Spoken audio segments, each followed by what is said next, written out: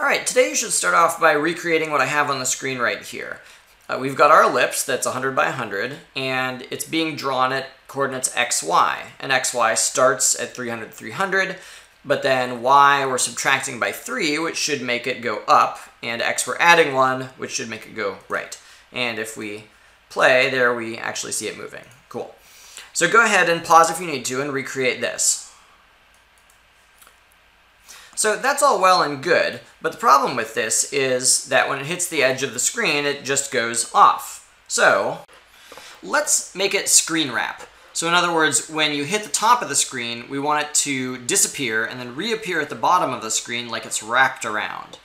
So in order to do that, we need to make a test that says something like this. In pseudocode, I'd say if the circle hit the top of the screen, then I want to say something like move it to the bottom of the screen. Wow, I really can't type today. Move it to the bottom of the screen.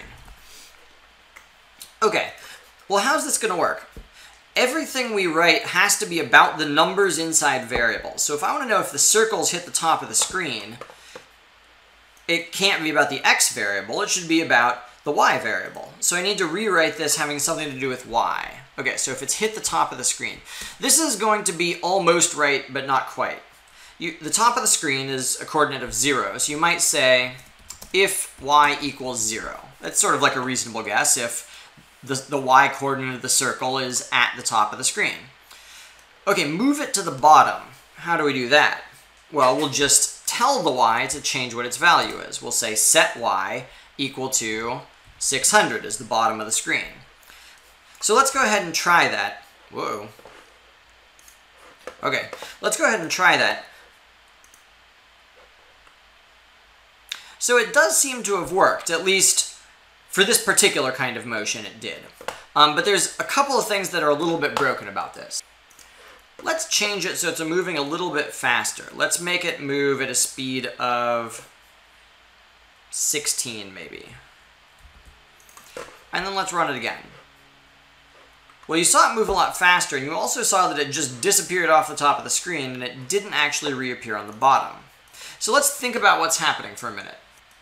It might help to watch it happen more slowly. So up here in setup, you can do this. Frame rate is 2, so this will run at 2 frames a second. And then let's run it again and watch it. So you see that every frame, it doesn't move smoothly. Instead, it's really actually jumping by 16 pixels. And that was the key moment when it should have disappeared and reappeared and nothing happened. And here's what's going on. If you remember, we're moving the y-coordinate by 16 pixels every time. We only do the screen wrap if the y-coordinate is exactly equal to 0. So what's happening is we're drawing an ellipse where the y-coordinate is a little bit above the top of the, a little bit below the top of the screen. So like maybe at a coordinate of, I don't know, 6 or something. And then in the next frame, we subtract 16 from that. So in one frame, we draw it here. In the very next frame, we draw it up here at -16. Notice it jumped over y equals 0. First y was 6, then y was -16. And so it missed this if statement because the computer isn't smart enough to figure out that what you want to say is look at all the values in between. It's literally doing exactly what you're telling it to. It's saying, is the y variable right now exactly equal to 0? So the solution to this problem is to say if the y value is less than or equal to 0. Because now if it jumps over the top of the screen, the y-coordinate will be less than 0 because it'll be -16, and the if statement will catch it and it will go ahead and jump it back onto the screen there. So let's give it a try.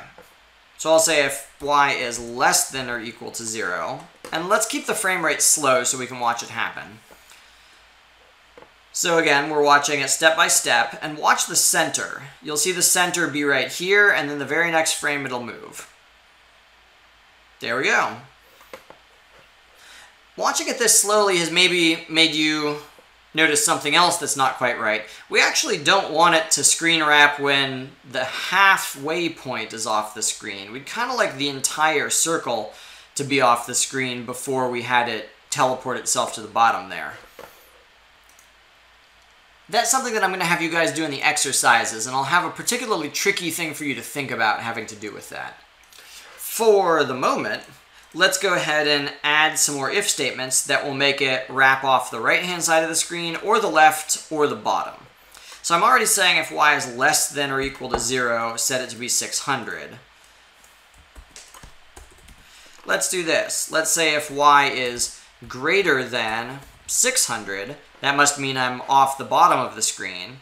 So I'll set y to be equal to, let's set it to be equal to 1, which is the top of the screen. If it's confusing to you to see this and remember what it all means, you can add comments. You can say, if off the top, move to bottom. And then here you'd say, abort. If off the bottom, move to top. And then we'd have the same thing for x. So go ahead and pause the video and write the same things for the x coordinates. I'm assuming you've paused the video. So let's see, this is if I'm off the right-hand side of the screen, I'll set it back to the left-hand side. And if I'm off the left-hand side, I'll set it back to the right-hand side.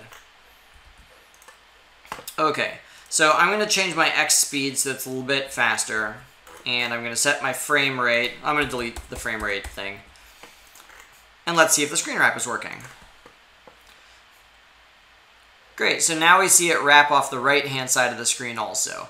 If we really want to test this well, we should test to see does it screen wrap when it hits the bottom and the left-hand side. So let's reverse the y speed and also the x speed. So now I'll subtract 3, so I'll be going left.